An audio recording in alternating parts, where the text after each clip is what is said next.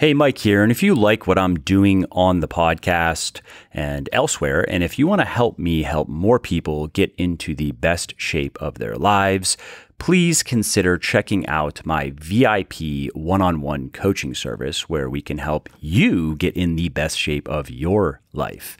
My team and I have helped people of all ages, circumstances, and needs.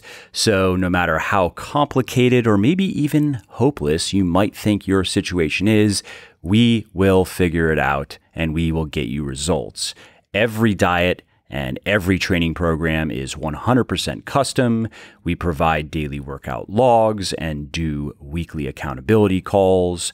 Our clients get priority email service and discounts on supplements and other products, and the list of benefits goes on and on. So to learn more, head over to www.legionathletics.com/coaching. That's LEGION athletics.com/coaching and schedule your free consultation call.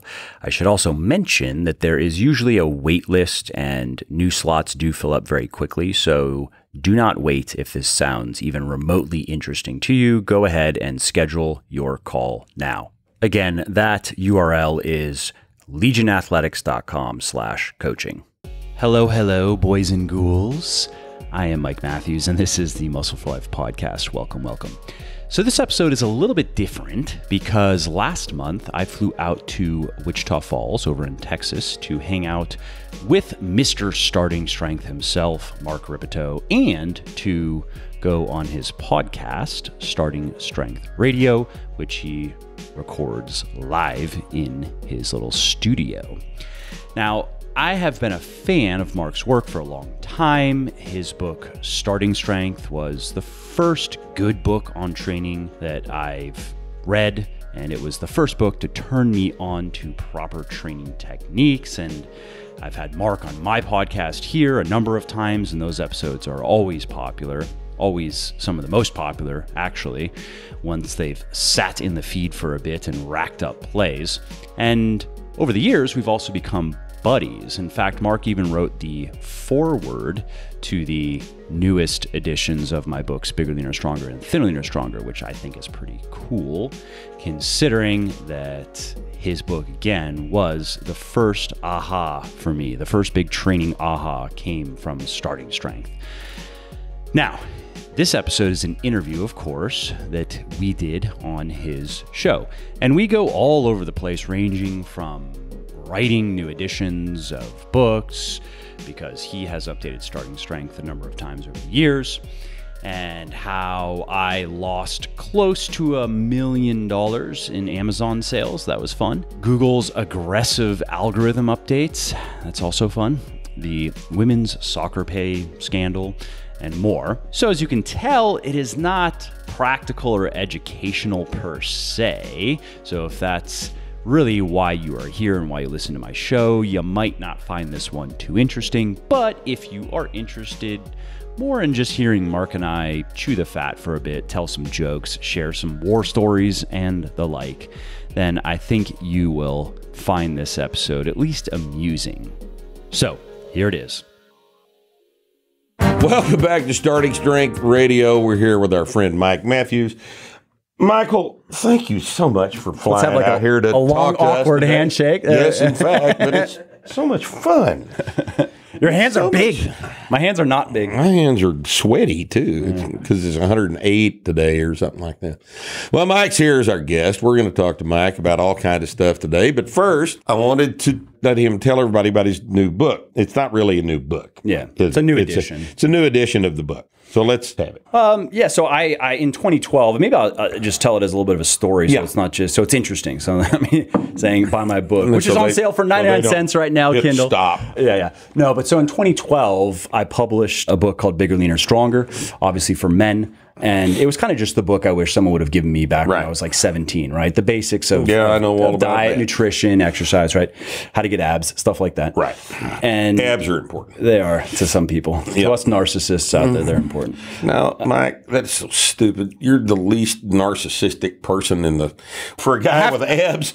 But I have don't to know pretend. anything about narcissism. We do. I promise. We all know about narcissism, and you ain't him. All right. That's part of my. Come on, man. I'm a fitness guy. And anyways, that book became popular and started selling quite well. And that was actually my entrance into the fitness space was via that book.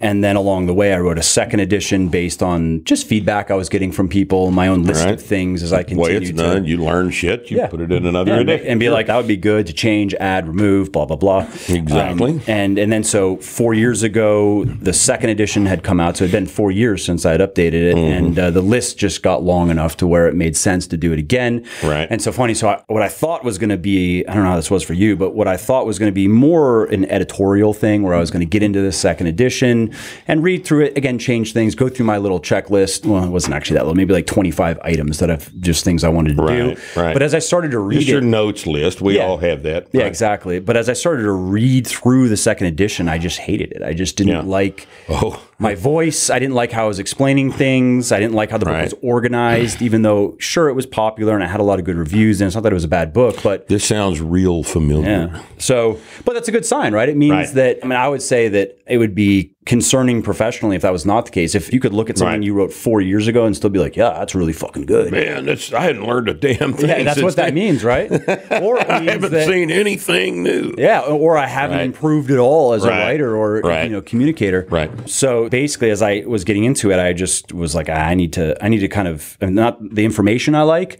the core information, but I need to reorganize this and rewrite it from scratch. And so that's what I did. Oh God, I can't even open the first edition. Starting Strength. Can't read it. Can't stand it. Don't want to look at it. Hate that I've got it on my shelf. It's an embarrassing that mess. It has your name on it. I understand. Has my name on it. I feel the same way about the first editions. Oh, you just can't. They're unreadable at this point. Look, boys and girls, if you aren't learning things, just go away. You're not helping us out here. If you're not learning anything, if you haven't changed an opinion over the past 10 years that you once held as an irrefutable, existential, all-revolving truth, then you're not thinking very hard. And this is just what happens.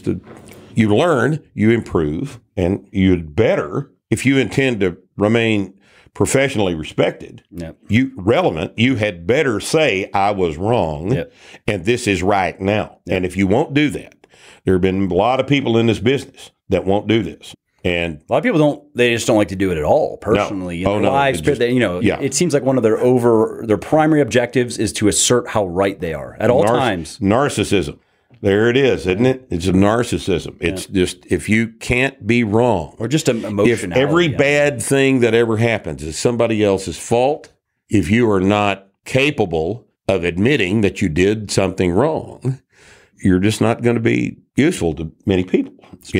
People learn. Everybody fucks things up. And people, it's not like people, I mean, I haven't experienced this where people, they don't give me a hard time where sometimes people email and ask about things that have changed. And I'll say, like, that's what I thought back then. Right. And I don't think that my reasoning was like wildly off base, but it's just what you knew at the time. Yeah, and it happens to be wrong. Exactly. Now. I've done that dozens and dozens of times. And people appreciate that. Yeah. I know from interacting with people that they appreciate a guy who will say, yeah, that was not right. Yeah. I've learned better, and here's the new shit. Yeah. And that's what new editions are for. Yep. And so long as you get the most important things mostly right most of the time, then you're going to be doing well by people. Obviously, there are certain things that you would not want to get wrong because they could, in the case of exercising, could be dangerous. Yeah, exactly. But a lot of the things, though, that when you're getting into the more extraneous stuff, the fringe stuff that is shifting. I mean, there's been in the last 4 years, quite a bit of, I think of with the exercise side of things, a bit of research that now, because there was a time a few years ago when frequency was like the thing, right? And people were saying that if you're not training every major muscle group at least 3 times a week, then you're an idiot and you're probably not going to make any gains. Right. And so, that was once a strong opinion. I never had that opinion. But just a few years ago, there are people that have credentials, they have acronyms after their name and stuff. And well, who doesn't have those? But they were saying those things, and there's no question now that that's wrong, for example. Well, one of the things I think we've accomplished is that we've demonstrated conclusively that a lot of that depends on how long you've been training and how you've been training previously. Because I squat once a week. But I wouldn't put a novice on I'm post-advanced. I'm staving off death training is what I'm doing. And 63-year-old guy like me that's on the downhill slide, that's about ready to be set out for the polar bears to eat his ass. I'm going to squat. Texas. Yeah. Well, they'll probably move me to Canada, move me to Saskatchewan. A camp. A concentration camp. A polar bear camp. Yes. But I'm not going to train the way a novice does. So, all that frequency, all that stuff has always been dependent on how long you've been training and what your previous training history has done to your physiology. And I think also what you're trying to get out of your training too. Right? Yes. If you're staving off death, I'm not a competitor anymore. I don't care how much I squat. I've got a squat, but I don't care about PR squats because I'm not a competitor anymore. But somebody that's young, new, trying to get strong, you got to squat more than I do. And this is kind of a duh thing, isn't it? Right. For example, starting strength is a gallon of milk a day, right? Every time. For everybody. For you, for me, for Bree, gallon of milk a day. I wouldn't do it. I would be a heretic. I wouldn't do it either. I'd blaspheme. The hilarious thing about this is that people are so quick to stop thinking. They hear it on the internet and they believe it. That's one of the things the internet has done for us. It has made us gullible. It has made us susceptible to just reading the headline of the article and not reading the tweet, reading the 123 words or whatever the fuck it is, and believing that what this person said about Mike Matthews is what Mike Matthews believes. Because they just saw it on the internet. And it's, people aren't any more circumspect than that anymore, especially in our industry. There are a whole bunch of people in this business that really need to be selling cars, Yeah, or just hawking stuff, other things on the internet. Right. Just internet marketers. Yes. Leave us alone. Leave the fitness industry alone because you guys are not entitled to an opinion. But unfortunately, the market has changed over the years with the internet. And the internet has shortened everybody's brought a lot of good, of course, not access to information, unparalleled developments in society, all that other stuff. I mean, even in the fitness space, you're absolutely done a lot of good. But it's come with a price. Yeah. It's made it hard. You have to be good at sifting through information and finding reliable sources and actual authorities, and that can be tricky. If the more information is available, the better you have to be at sifting through it. Yeah, yes. Because the good stuff is not always the shiniest or the most attractive. That's absolutely true. And this is where the marketers come in. So our space is dominated by marketers first and foremost. And that's not going to change. I mean, that's been the case. I don't think it's changing anytime soon. No, it's just because it's been the case forever. I mean, it's been the case since advertising, since Claude Hopkins back in the early 1900s, and when advertising really started to become a science, and they really started to figure out how to persuade people and how to sell people. Right. That's the way it's been in probably, I mean, we'd probably be complaining about the same things regardless of the industry we were in. It's probably very similar. Right. If it's a direct consumer. You're absolutely right. The marketing aspect of any commercial endeavor probably is the source for most of the problems associated with that endeavor because of the need to find customers. Yeah. And to just lie to do it. I mean, that's what it boils down to. And I like some professions are worse about that than others. Like if I want somebody to lie to me, I'll go buy a car. or some supplements. or beauty products. That's the most amazing. But and they'll say anything. They'll say anything. There are margins in that my business. God, yes. $80 bottle of cologne or something like that costs about, what, 83 cents? Probably, yeah. Something like that. Like landed, done. You know what I mean? Sitting on the shelf. 83,000% markup. Yes, that's a good business. Almighty. So anyway, well, how's business? Business is good. I mean, the focus mostly, for me personally, it's the books. Right. And just because, I mean, it's work that I enjoy out of all the random shit I have to do. It's probably the work I enjoy the most, actually. But really, from as far as business goes, it's supplements. But I'm not like everybody else, actually. Well, that's why I'm sitting here. Well, I don't think you are, Mike. That's why you're here today. I could have asked all kinds of people to come on the podcast with us, but I've known you for quite a while, and I know you to be a honest guy. Your approach is similar to ours. There are some basic things that work. Right. Like your emphasis in terms of your programs has always been aesthetics. Ours has been strength, but we both base the programs on basic barbell exercise, complicated full body movements, loaded incrementally. You just take a different spin on it than I do, but what we do is basically the same thing. We're not in disagreement on basic some anything. Bodybuilding stuff. Yeah, and I fuck with Mike about him having his shirt on today for some odd reason and stuff. I fuck with him about going up a weight class, and I fuck with him a lot about stuff. But you've heard it on our audio interviews, but we're basically doing the same thing here. He's just doing it at 12% body fat, and we're doing it at what? 35% body fat. Are you calling me fat 12%, Mark? 12% is 12%. He's taking offense. He's taking offense at 12%. I'm not going to eat for 5 days. Bulimia. He's going to go. Got to get down. Take some more fat burners. He thought I was 12%. Oh, fuck. What does that mean? Who am I? You failed. Who am I? What am I doing? Oh, shit. But yeah, no, things are moving along well. So Legion is the supplement company. That's the primary business. And so we got kicked in the nuts. What's that? Your website? Yeah, Legion, legionathletics.com. Legionathletics.com. Yeah, if you want to check us out. But we got kicked in the dick by Amazon the hardest. So what they do to you, they're difficult to deal with sometimes. Yeah. So if you, just to preface this, if you don't have at least one catastrophe per year with Amazon, you're either not doing any sales on Amazon, or you're like Jeff Bezos' cousin or something.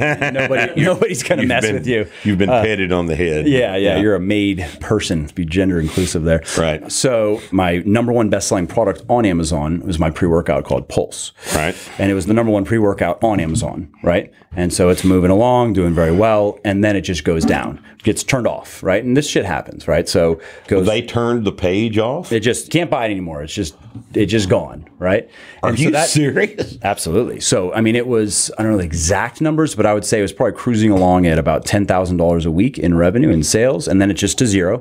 And it took 3 to 4 weeks to even find out like why, what was going on. And what did they do to you? So it gets better because there were some misunderstandings in the warehouse and what exactly they should be doing. And so they accidentally destroyed $350,000, my cost of stuff. And then your product. Yes.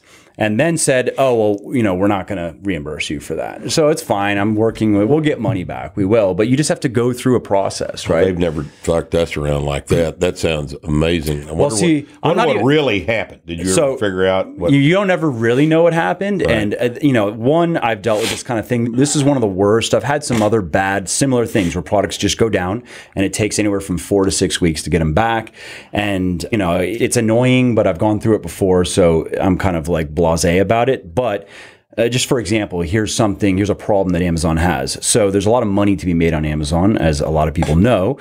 And so that means that it's really a battleground as far as the sellers go. So what you'll have people out there that don't give a shit, like that we were talking about, that use hair to bump up the protein content of their dog food, right? These kinds of people. Right. And so what they'll do is they'll get friends to buy your product, and then they'll wait a week, 2 weeks, or whatever, leave a review. So it's a verified purchase, and they'll leave like a really alarming review. Like, pandemic. I had to go to the hospital. I was puking blood. I have no idea what was going on. And then they report those reviews to Amazon, and that can get your product taken down just like that. Wow. And Amazon, unfortunately, because it's very much a bureaucracy at this point, it's 400,000 employees or whatever. They just kind of shoot first and ask questions later. That's kind of their. And so that's probably what happened here. It was related probably to some review of somebody. It can even be beta-alanine tingles. We've had Pulse, that product, taken down simply because people complained about beta-alanine tingles. That's just part of the game. But that aside, things have still actually that hit us.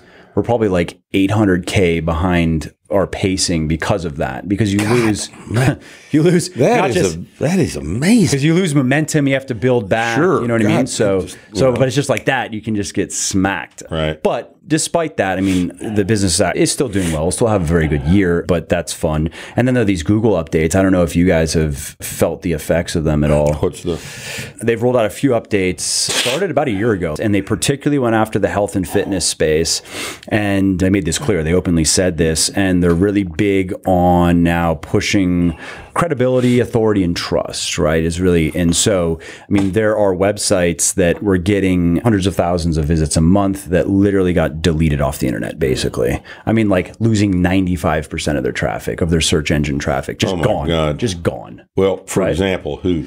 I know. I don't want to say. I know of one. He's a friend of mine. I don't know if he'd want me to say. What was he doing? If I say too much, it'll be. It was in the fitness space, but very high quality information. A lot of it. Probably over 40,000 studies referenced on the website, and not just referenced, but this was real work. This dude built this from nothing. Well, what do you think happened to him? Why did they do this? It's weird. I've seen a big hit in traffic, not that big, and it hasn't made that big of a difference because it was mostly a hit to my blog traffic, which didn't make me that much money anyway. And ironically, when the blog, so Legion's blog had peaked at about maybe 1.8 million visits a month before the first update rolled out. Ironically, a lot of that traffic was AMP. And AMP, if people are not familiar, it's a Google thing where you have a very stripped down website, has very little functionality, but it loads instantaneously, right? It's meant for news websites, really. And so somebody who worked with me previously, doesn't work with me anymore, wanted to do that. I thought that'd be a good idea because Google gives preferential treatment to AMP content. If you load instantly, they go, we'll give you a bump in the search engine rankings. But the dude didn't make sure that we have a good working AMP website. So that traffic was literally worthless. The bounce rate was 95%. Nobody bought anything. So we're getting all this blog traffic. It looks cool, but then it turns out 70% of it is AMP. Oh, okay. Turn it off. That naturally is traffic's going to decline. Google rolls out updates. And so now Legion's blog is cruising at 900K a month. But, it's not a straight halving, but it was a big hit. So it didn't gut you. It was a ding. Oh, yeah, absolutely. And we don't know what comes next. They've done 3 updates now. And so it's caused a lot of problems in the health space in particular. There are some big websites out there that, went from getting millions and millions, 10 plus million visits a month to, 3. And, which is, I know 3 is a lot, but it's, and I have a friend in the digital marketing space who has probably one of the most informative websites you could imagine. The dude probably has close to 4,000 long form articles on his website. He has a brand. Even he's getting hit. I don't know what Google's doing. The only known winners that my team, as we've looked into it, that we've found in our space is Healthline, who bought Authority Nutrition, if people remember that website, and Very Well Fit. Those 2 guys are doing great. Google is giving them everything. Would you think that Google's got an ownership stake in either one of those? I don't think it's that. Couldn't be anything that obvious. I don't know. I don't actually don't think it's that. I think it's I don't know exactly. I get if the idea is to force, because you have a lot of bad information. We were just talking about this in our space. So if you're Google and you're like, what can we do about this? How can we help weed out the bad? How can we separate the good and the bad? How can we assist in this? It seems like the idea is, okay, well, let's really start diving into these websites. Who's writing the content? What are their credentials? Do they have anybody reviewing and fact checking? How believable is this information? And of course, it's not a bad idea, but the implementation. Well, it is a bad idea, though. Because who gets to determine That's the problem. the veracity That's the problem. of the applicability It sounds of nice. It's one of those things. Sure. It's like the idea that the Enlightenment ideals of we're all equal. It all sounds nice, but it doesn't fucking work. And so No, far, it doesn't. It doesn't fucking work. I mean, for example, in our business, exercise physiologists, PhD exercise physiologists would seem to be the authorities. Yeah. Like Google would see that and be like, oh, that's the guy. Yep. Look, there's a terminal degree in Credible, this stamp, specialty, approved. immediate credibility, and nothing could be further from the truth. I know. It's unfortunate. You know, it is unfortunate that they don't understand anything beyond that. Yep. This is And how is an This algorithm- is credential worship, scientism, Yep. this sort of thing. Yep. You know, And how is an algorithm supposed to overcome that? I mean, it can't. Exactly. All it can do is create problems. No way. That's up to the market. That's up to the people. You know what I mean? That's up to the functioning of just free market people principles. absorbing the information, making decisions, propagating with the good, where to spend their money, which means it's not bullshit. and what to talk about. Right. I mean, as you know, every business, the number one goal is to generate word of mouth, right? And you can obviously stimulate growth through spending money in advertising, but if a business is really going to make it depending long-term, on the service product you're trying to sell. For example, I don't think the gym business has ever really made any money off of advertising. You mean to bring in people? Yes. What about something like Planet Fitness? I don't think Planet Fitness derives much of that traffic from anything except word of mouth. Their friends joined Planet Fitness. It was $10, so they went and joined one day. They hadn't been back in 3 years, but they're still paying $10 because they might want to. Yeah, and it's only $10. But that's also word of mouth. I don't think the fear of losing something. You feel like you have something with your I got $10 this cheap deal, you know. And Planet Fitness, in that respect, is what a brilliant idea. Yeah. I mean, I was skeptical when I first heard about it. I was like, I don't know, the whole positioning, the pizza day, and it almost seems like it's pandering. Wouldn't people feel almost offended? But I guess not. It appeals to the demographic that will pay you $10 a month, put it on their credit card, let you auto draft it, and never go in the building. That's designed. If they knew that, those guys, those people are brilliant. These people are brilliant. They knew. They knew. Like there are a bunch of these people that there are a bunch of people that will buy a membership and keep paying for it if it's cheap enough. And never imagine if that's your plan. You're like, we want people who don't work out, but will just pay us. We don't want them using the facility. Mike, I know that's what happened.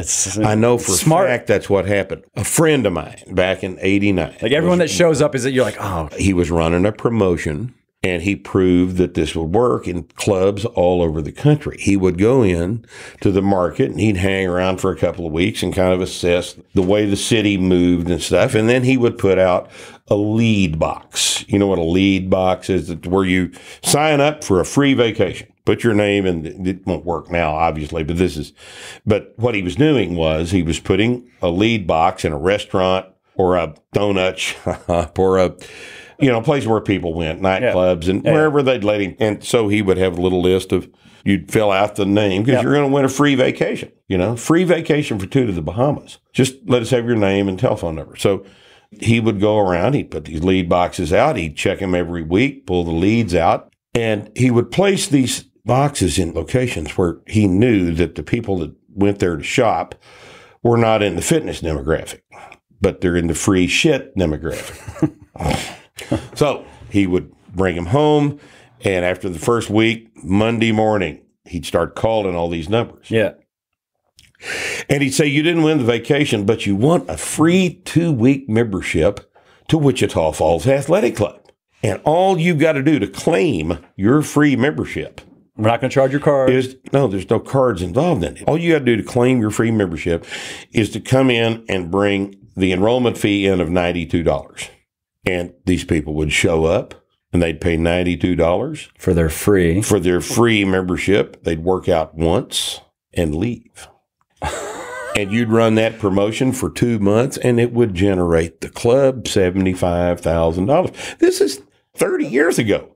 Imagine that's how you made your money, though. Yeah, he made a lot of money doing this. We'd split it with the club. He'd split it with the club and he made a hell of a bunch of money doing it.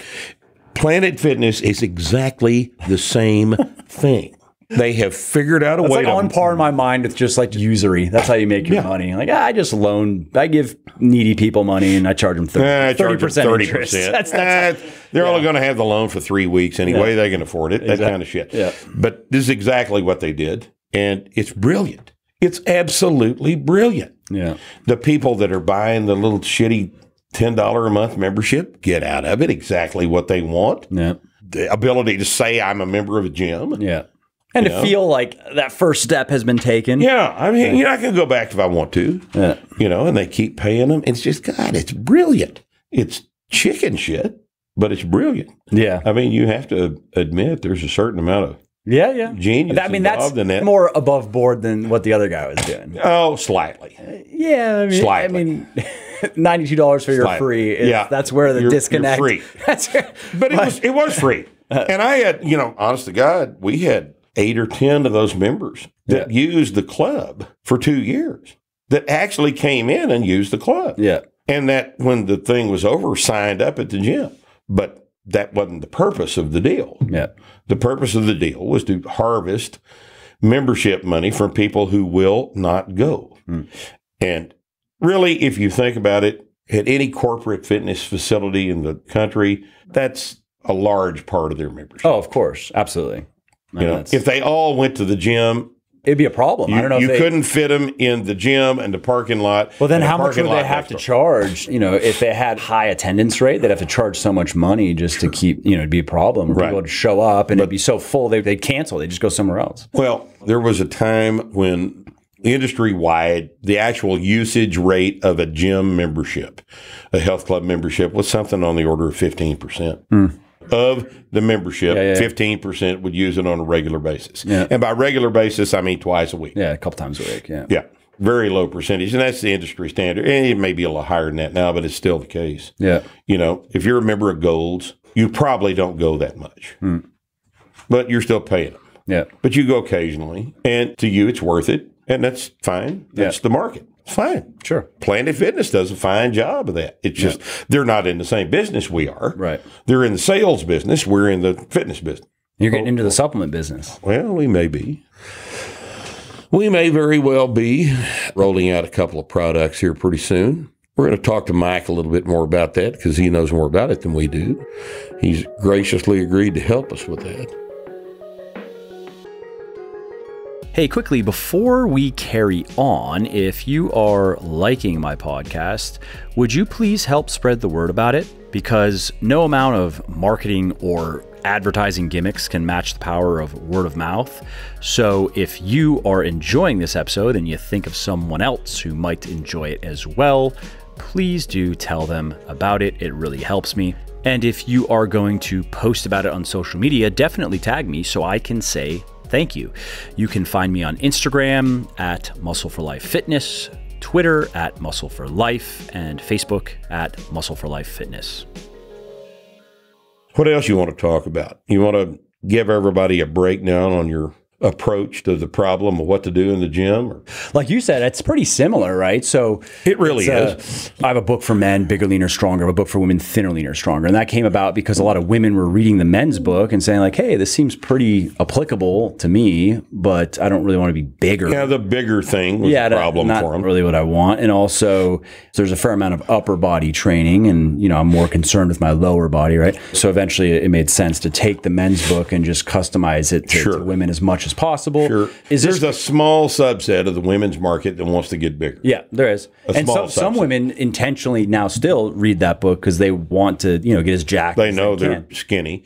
Even those that don't want to be jacked, that are rail thin. That's true. And actually, the title, I was kind of look better with a little bit more muscle mass. Absolutely. The title, I was thinking like Fitter, Leaner, Stronger might be a better, in terms of really the better statement of the benefits, because there are many women out there who don't want to be thinner. Like they want to be fitter is maybe how they might think about it. But I didn't like how that sounded in there. Well, I think that it doesn't comport well with the previous title. Yes, exactly. Thinner, Leaner, Stronger just sounds better than fitter. No, leaner, for that market, it would certainly appeal to most of them. And I was also thinking with many of the women I had heard from over the years were mostly they wanted to start with losing some weight. And so that's almost a universal aspect of the women's fitness industry. And not because they had body dysmorphia or something, but if a woman's at 30% body fat, she might look at 20% body fat and be like, oh, that'd be nice. Yeah. And so, it's nothing unhealthy about that. Right. So that's the women's book. And the fundamentals in terms of the diet side of things are very similar. Like, I don't need to explain energy balance to a man differently than a woman, right? Calories in, calories out. Why does physiology is physiology. It is what it is, right? Yes. But there were quite a few things where I was able to really separate it out. Like if we were talking about common myths and mistakes, well, those are quite different actually. Like a lot of women are concerned, at least that come my way, are concerned initially with getting bulky, right? Big, bulky, bunch up. What do they call it? Bunchy. Bulky. That's just the word. Like bulk. They don't want to keep hearing words like bulk. I hear bunchy muscles, which doesn't mean much of stuff. You never heard that? I haven't heard bunchy. Yeah, I've long. I want to sculpt like a ballerina. Muscle. That's the key. Long, lean muscles. AKA sculpt. Yeah. Sculpt. Long, lean, toned. It's not muscles. It's muscle. Yeah. Lean muscle. That's the key. Long, lean muscle. Fuck the fat muscle. Long, lean Gotta be lean muscle. So anyway, it goes over on the dietary side of things. Again, the practical approach is very similar, of course. It's just what it boils down to is that women generally are going to be eating less. They're going to be eating fewer calories than men because they just burn fewer calories, smaller bodies. And just how those calories break down in terms of protein and carbohydrate and fat doesn't really have to change. It kind of, the standard approach that I recommend. Just proportion down. Yep. Is like you could start with that, 40-40-20 type approach where about 40% of your calories are coming from protein, 40% from carbohydrate, 20% from fat. Or you could express it in different terms. Protein somewhere between, 0.8 to 1 gram per pound per day, and somewhere around 0.3 grams of fat per day. You can go higher if you want, but that's probably enough for health. And then fill in the rest of your calories with carbs, right? And of course, you are taking your energy out and you are calibrating your energy in accordingly. If you want to get skinnier, if you want to get leaner, if you want to lose fat, you're going to have an energy deficit there, right? So you're going to have to eat fewer calories than you burn over time. And these are boring things to you and maybe to people listening. But if you remember, I remember when you first learned about this, it was like your mind was blown. I just remember because you hear all these weird things, right now it's the keto diet or that this food makes you fat. No, it's this food makes you fat and this food makes you lean. And, you have to do a bunch of cardio. You hear all these things. And so when somebody comes along and says like, not really, just here are your calories, set them up like this. I want you to break these calories down into protein, carbs, and fats. I do want you to eat nutritious foods because I do want you to take care of your body. It doesn't matter for your body composition. Let's make that clear. But let's think a little bit further than just body composition. So how about this? Get like the majority of your calories, 80% of your calories from nutritious foods. And if you want to take the remaining and eat whatever you want, then do that. And that gives you some flexibility. And this is precisely equivalent to our approach for strength training. Right. You squat, you bench, you press, you deadlift, you do some power cleans, power snatches, chin-ups, right? That's all you need to do. But the key is, amazingly enough, you just add a little bit of weight every time you train. Add a little bit of weight every time you train. If you do it 3 days a week, then you're going to get stronger. And it's astonishingly simple. Yep. It's astonishingly simple, and it works every single time it's tried. Yep. But it's unimpressive. It's not sexy to people. It doesn't have the marketing who spin. like complexity. Yes. That's true. Right. And that's a marketing tactic complexity sells. If you are a good salesperson, you know how to use it, like muscle confusion, these kinds of things, right? These things they sell. I mean, maybe not that. So at this point, I think most people know that's bullshit, but there was a time when, and then you take that and it gets spun into the next turbulence training or, whatever. And Is that training on an airplane? only when there's turbulence. That's the key. A smooth airplane ride is just no fun. Yeah. What happens? It's not complex. It's not productive. Turbulence is your testosterone levels rocket by like 10,000%. Yeah, don't look into it, but that's what happens. Anabolic window. Yes, it's the anabolic window is that turbulence period. So yeah, funny. So a buddy of mine, he was in the gym with me and actually met him in the gym, right? And so he was a bit overweight and he had tried a bunch of weird diets to lose weight. And he was asking me, hey, he's like, you're the fittest guy I know. What should I do? Just tell me what I should do, right? He's like, should I do a low carb diet? Should I do keto? What should I do? Paleo. And his name's Josh. I was like, Josh, I want you to eat 2,000 calories a day, and I want you to get 150 grams of protein. I don't care what you eat. Yeah, it would be good for you to eat like a vegetable or two, but for now, just do that. Go on a calorie counting website, and I want you to just 2,000 calories. That's it. That's what you get. I don't care how often you eat. It's immediately induced calorie deficit. Exactly. Right. And so he was a little bit puzzled. He's a smart guy. But he's still a little bit puzzled. He was like, well, what about carbs? I don't care. What you want, I don't care. And this is not the long-term end-all be-all, but let's start. We're not going to do this for the rest of your life. Yes, I just want to show you how simple this really is, right? And he's like, so sugar? I'm like, I don't care, but I don't recommend eating 150 grams of sugar a day because you're probably going to feel too good. But so maybe eat semi-sensibly, like how you'd want your kid to eat or something, and 2,000 calories, that's it. Okay. And so he does it. And, within 5 weeks, he's down 15 pounds, right? And he's like, he's like, this is ironic because he was quoting Carl Jung and he was saying, he's a neat guy. He can't help himself. So he went to school and he had a master's in history. He studied history and philosophy just for fun because that's what he's into. And now he's a financial advisor. He knew he wasn't going to use it for anything. Right. He just did it for fun, right? But he was like, this is actually a funny concept. He was like, there's a thing that Jung said that basically like the truth, what you need the most, what you want the most is in the place where you least want to look, right? And he's like, this is that version. I never wanted, I told myself I would never count calories. I would never pay attention to that. I would always try to find some other way. And then you tell me 2,000 calories a day, and now I've lost 15 pounds. And then eventually that turned into 30 pounds. And that was the end of his weight problem. Right. And now he knows what to do. Yep. Now he knows what to do. He's reset his habits. And And if he wants to, whatever, if he's on vacation, if he wants to gain a bit of weight, or it doesn't matter now. He doesn't have to fret about it because he knows that, cool, he'll just get back onto his exercise routine and he'll eat 2,000 calories a day. And it'll go away. It'll go away. Yeah. There's a training equivalent of that too. And that's very much the approach in my books. Again, it's very similar to what you teach. In fact, your book, Starting Strength, was the first real sensible training program that I ever did. Before that, I was doing bodybuilding stuff out of magazines, 2.5 hour workouts. So was I. I hadn't deadlifted. I hadn't done in 7 years. I had never done a single set of deadlifts, not one. I maybe had done a free squat. I had squatted on a Smith machine, of course, because that was safer. God, Mike, we all started off this stupid. A lot of chest flies. I had some pecs though, so and a little bit of biceps too. It's interesting that we're talking about these misconceptions that we've all had to deal with.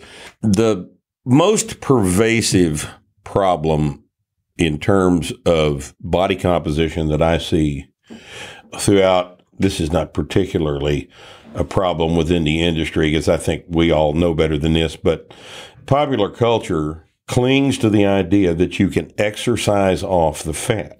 And there's just not any way to break in to this idea. I don't even like framing it that way at all. I mean, I talk about that. Absolutely untrue. Yeah, I talk about that in the books. Sure, you can support your fat loss with exercise. You burn energy. Sure. But you go in the gym to build muscle. You can get strong. And the big muscles burn the fat, but you don't. The exercise itself doesn't burn enough calories to affect your body composition. There is no body fat loss without a calorie deficit. There isn't one. But most people, if you ask them down deep in their little hearts, what's the one thing that you need to do? You got to run off the weight, you know? You got to run off the weight. And people still... I mean, you can look at it this way, right? So you can lose fat or weight, however you want to look at it, without exercising, just by manipulating your calories, but you can't gain muscle and strength without exercising. Right.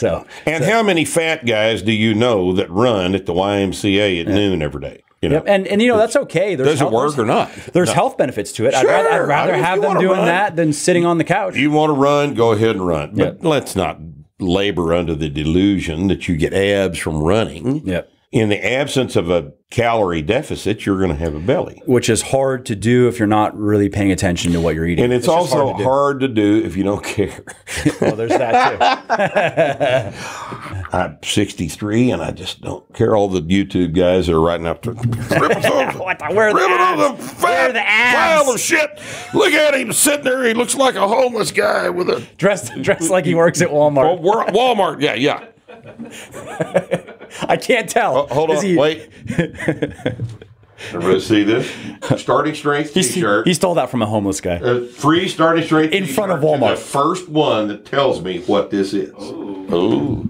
All right, y'all keep track of that, okay? So what else are we going to talk about? We can't talk about politics here because that's too dangerous. Mike and I are in agreement about virtually everything. You won't like it.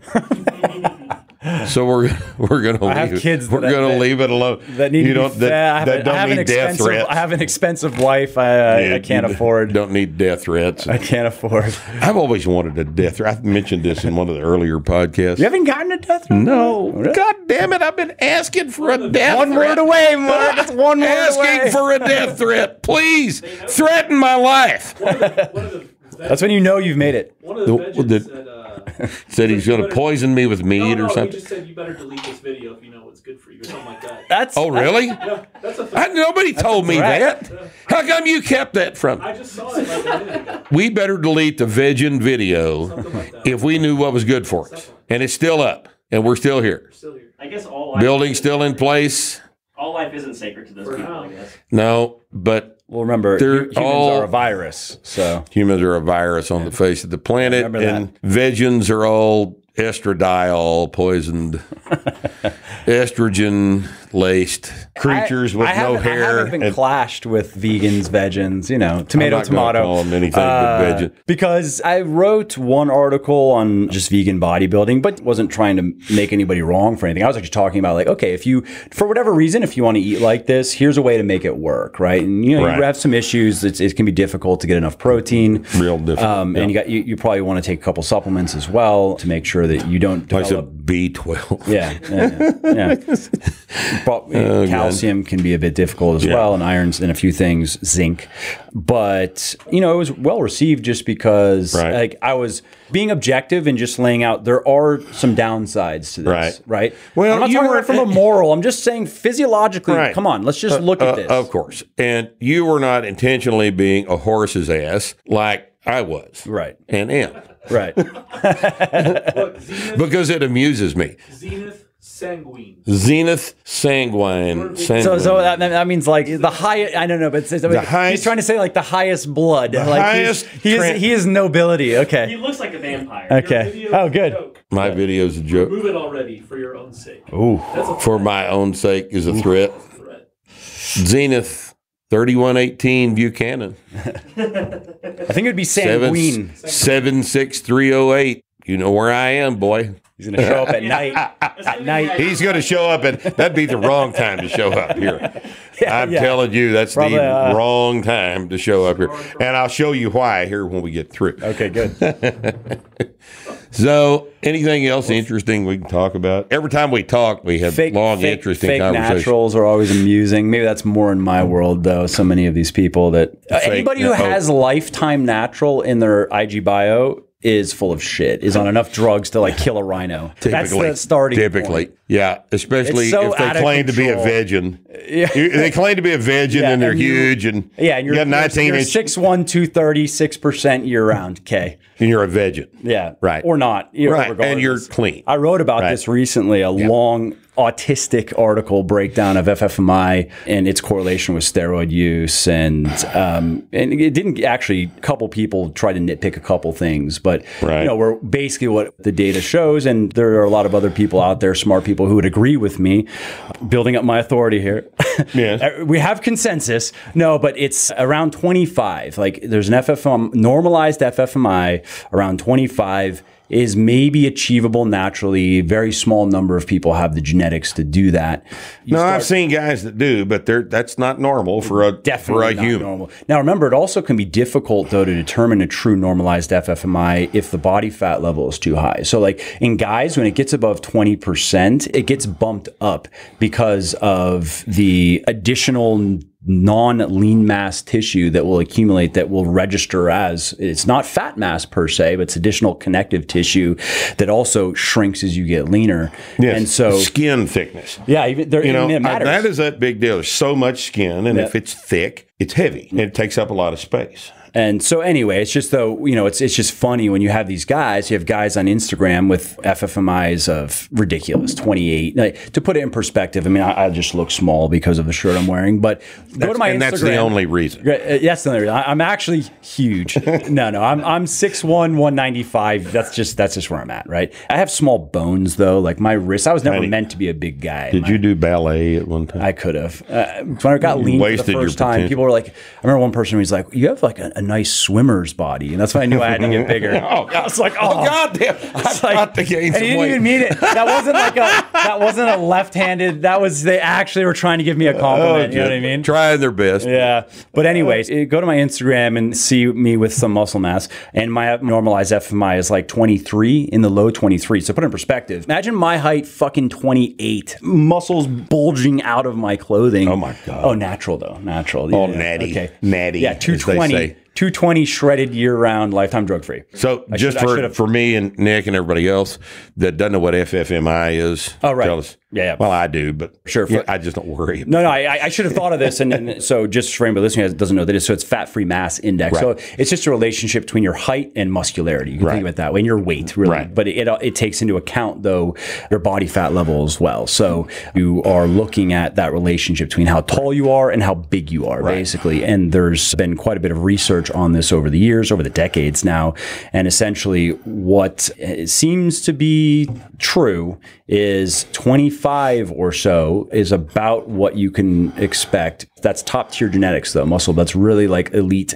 Well, maybe not top tier, but that is elite muscle building genetics. If you can get into the 25s and be like relatively lean as well, you are jacked. And if people are curious what theirs is, they can just Google FFMI calculator. I mean, I have one on my website, but pull up an FFMI calculator, put in your numbers, and you'll see what I mean. Right. So like my normalized FFMI is in the 23s, low 23s. And, I'm about as big as I, genetically speaking, according to different models, maybe I could gain another 8 pounds of muscle or so, 5 to 8. And it would take years, probably 3 years to do it. At the body fat level you are. Yes, but there are a few different models, but those models usually are assuming stage weight. So they're usually assuming like shredded. You know what I mean? Like, okay, how big can you be at like 6% body fat? Okay, and then kind of extrapolating from there. And there's also, I know you've probably come across Casey Butts's work on how big can you get based on your bone size, how much bone you have in your body. I don't know. You might find that interesting. It might be interesting. I just don't know that anybody derives any benefit from looking at that because there just aren't any big bodybuilders that aren't on a bunch of drugs. Oh, yeah. And that's just all there. I'm sorry. That's just the way it is. That's why I like, though, I think that, again, I wrote about this. There are like, 4 different models that are generally used. Butts's is one of them. Alan Aragon put out a model. Martin Burkhan, Lyle McDonald put out a model. And if you look at those, though, I've found that those actually, I think, give people better expectations. And I talk about this in an article that I wrote on how much muscle can you build naturally, right? And kind of goes into this.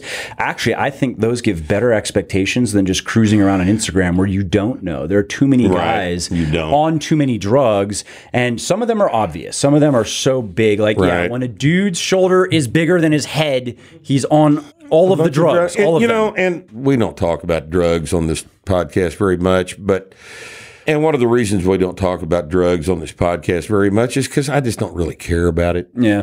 I don't care about it. It's just a fact of life. I don't advocate it, but it's none of my business, and nothing I'm going to say is going to change a goddamn thing about what anybody's going to do. People are going to take drugs. Get over it, and quit worrying about it. I agree. Quit trying to involve other people in that decision. It's their decision. Just shut up, sit down. Don't care about it. The only thing I don't like, though, is, and I hear from these people firsthand, I have for some time, is when people don't understand how to spot drug use and they don't understand how big of a difference drug use makes. And so then... That's why they're illegal. In all sports federations, that's why they're illegal. And that's also one of the bizarre things that's come out of this trans women thing in women's sports recently is... Do you think this is going to really continue? Do you think... Because then I guess it can't much longer. former men then are just going to dominate can't every much female longer. sport. I mean, it's going to be actually a joke. It is. It's already a joke. Well, I know, but it's going to be just when do we it's going to quit be laughing? peak clown world when Yes. female sports are now just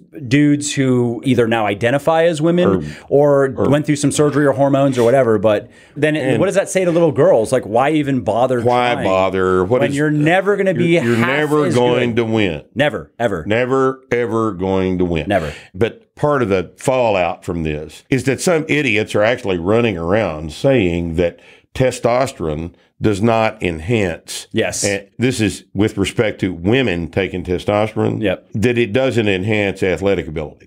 Okay. And yeah, that's fine. Okay, you guys go ahead and pretend. Now, I will say some aspects of athletic ability are not affected by testosterone in adult women. It does not affect vertical jump. It doesn't affect explosiveness. Right. Doesn't affect athleticism, agility, that sort of thing. But it does You're not affect going to have a strength. better golf swing or something. But it does affect strength in that you will have a better golf swing because you're stronger. Right. But I'm saying not because you're better. There aren't any technique steroids. Yeah. There are no technique steroids. And there are no explosion steroids.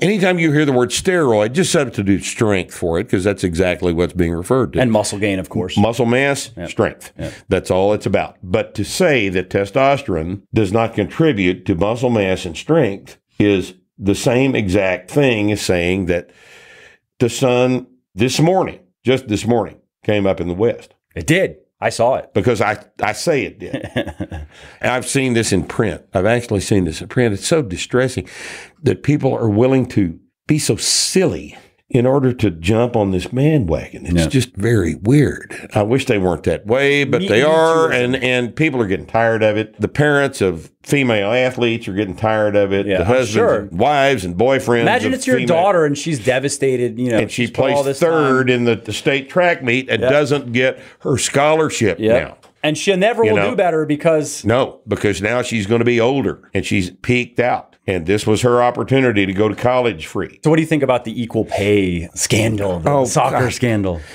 This is so stupid. It's just, why do you think, well, to begin with, men's and women's soccer are compensated. We should go back and forth. I'll be the SJW. Well, one thing I saw a little meme yesterday, all soccer really is women's soccer. I saw a meme. Their compensation structures are set up completely differently. As a percentage of revenue, women are already making, what is it, twice as much as men are 4% versus in terms of, but no, these people want to pretend like there are as many people interested in watching women's soccer as there are men's soccer, and that's not true. And that's not true. That's a lie. It's reflected in revenue. It's reflected in revenue. So when the men's World Cup generates $4 billion in revenue, and the women's over a 4-year cycle does what was 170 million, give or take. Yes, something to that effect. What else is there to say? I don't know. What else there is to say? And I don't know how you people. What does it mean if someone can't understand that, though? I don't know. I don't know. I don't know. You just don't understand arithmetic. We're just this is like a balance sheet. You know what I mean? You have some money that comes in, and then you got to pay your bills. Then you have some money left over. Right. The men make 9% of revenue. The women make 13%. Okay. So they do get paid more. Yeah. Right. Yeah. They get paid more. They just don't draw enough attention because nobody wants to watch them play soccer. Now, why is that? Is that because it's because of the patriarchy? That's why. That's why. Yeah, it's the patriarchy. I was at the speaking of the patriarchy, I was at the country club golfing the other weekend. Well, isn't that luxurious? With Jeeves there to assist me with your clubs.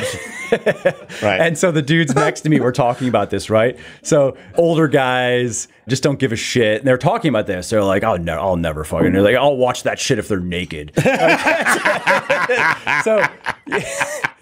that's part of the problem is people. Yeah, this is an issue to about 80 people. The girls on the team and their girlfriends.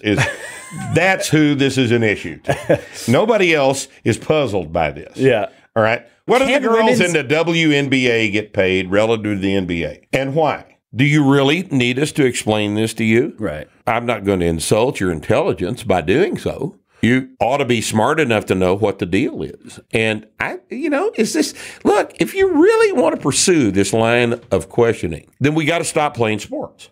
Now, that would be the fairest Now, don't thing. we? That would be fair. And Yes. nobody can win. Yes. Okay? Yes. Because when somebody wins, Somebody has to lose. And that's unfair. And in any sport, that's not fair. Yes.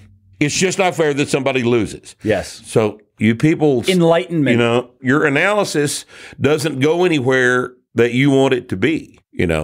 You've got to back this off and grow the fuck up. And you got to look at it. Okay, you want female soccer players to get paid more, then you got to make it a better business. So how are you going to make it a better business? That's the real. It's not just trying to. You're going to have demand to more money from what can't be paid. Yes, there isn't any more money because nobody watches your sport. Now, how do you make them want to watch your sport? I don't think you're going to like the answer to that. I really don't think you'll like the answer to that. Women's beach volleyball figured it out, but you guys don't want to do that, do you? You're not going to be able to force people to spend money to watch you do something that they don't want to watch you do. I'm sorry, you don't get to tell it's what not to watch. misogyny. That's not why. It's not misogyny. It's the nature of sports competition. Exactly. It's you want to see super freaks doing super things. You want to see athleticism It's not that the women displayed. aren't skilled, not at all. But take the women's soccer team; they got beat by a bunch of 15-year-old boys. So that tells you the difference. We talked about that in an earlier podcast. There are several instances of that all over the world, and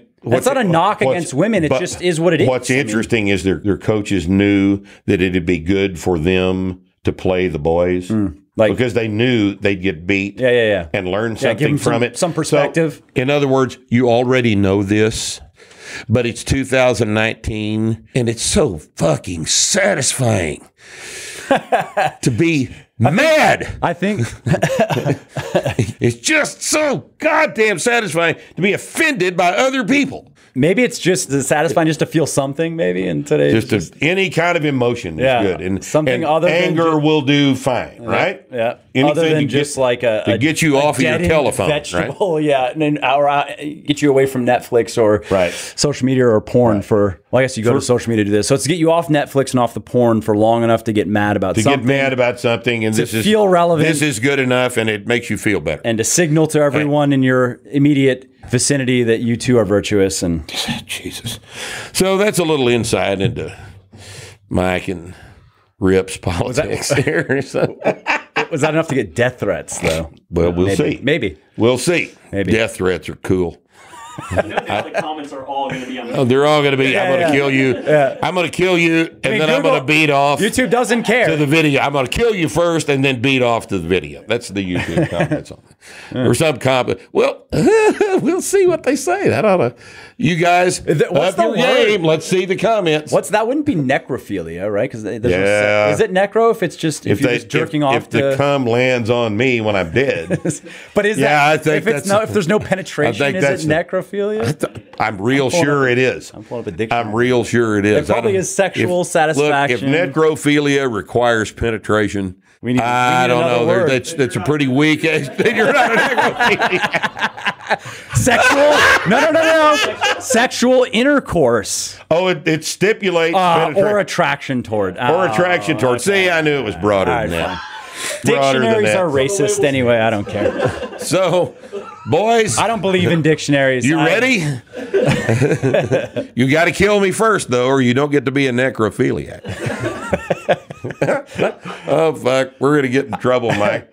We better wrap this up, man. Thanks for visiting. What's your website? Post this on the Legion Athletics is the hub. So everything goes through there. Yeah, I had another website, Muscle for Life, that was a glorified blog. It was popular, but it didn't serve much of a strategic purpose. So I merged it into Legion. LegionAthletics.com is where you'll find Mike.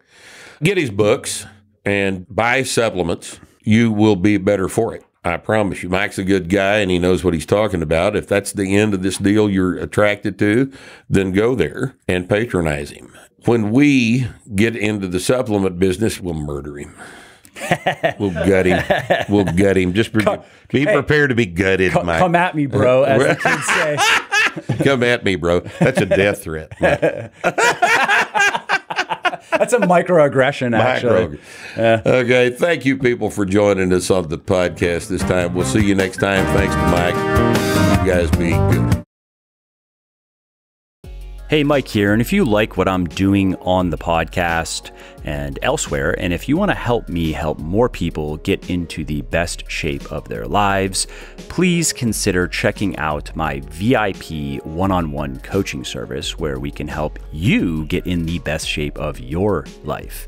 My team and I have helped people of all ages, circumstances, and needs. So no matter how complicated or maybe even hopeless you might think your situation is, we will figure it out and we will get you results. Every diet and every training program is 100% custom. We provide daily workout logs and do weekly accountability calls. Our clients get priority email service and discounts on supplements and other products, and the list of benefits goes on and on. So to learn more, head over to www.legionathletics.com/coaching. That's legionathletics.com/coaching and schedule your free consultation call. I should also mention that there is usually a wait list and new slots do fill up very quickly. So do not wait. If this sounds even remotely interesting to you, go ahead and schedule your call now. Again, that URL is legionathletics.com/coaching.